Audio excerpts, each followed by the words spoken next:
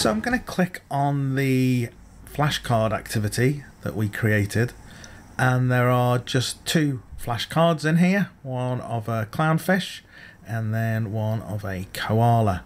What I want to do though is to edit the copyright information. So I'm going to turn editing on. I'm going to come down to the various cards. I'm just going to do the first one in this example, and there's the image of the clownfish, and I'm going to click on this edit copyright button. That will bring up this dialog box. Just resize that, and we have options to add a title and an author, the year and so on. I know where I got this clownfish image from, and it was from Flickr on this page. So something that I would probably start with to get the attribution is taking a copy of the originator's name, the person that kindly posted this for other people to use.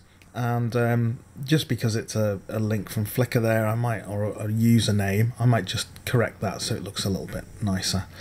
Obviously I want to put the title in there, and this person did call that a clownfish. To check the year and the source, and these are both vital, I can check the year. We can see that that's 2006, and the source of course is the URL that that image is actually sitting on. So I can put the year in, just type that in, and copy and paste across the URL. Next, I'll want to look at the license information, and we can see that there's some rights reserved on this particular image. So clicking the link in Flickr will take us to the actual license details for this image, and as we can see, it's a attribution, non-commercial, non-derivatives 2 type license that this was released under. So it's vitally important that I replicate that in here, so that the original license is referenced. And that was actually a too generic. Oops, too generic. There we go. I'm happy with that. That's all there.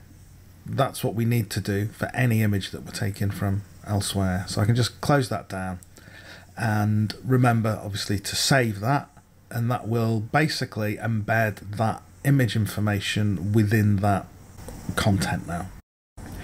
It is worth recognizing, however, that not every content type within H5P has exactly the same process for adding this. So I've just gone to an H5P.com account, and I'm going to select a quiz activity, which is actually very similar, showing my obsession about Australian animals and marsupials again. I'm going to edit this quiz, and of course it's going to bring up the standard editor from within H5P. Within a quiz, I have, similar to a flashcards, lots of different questions, and in here I've got the clownfish image again.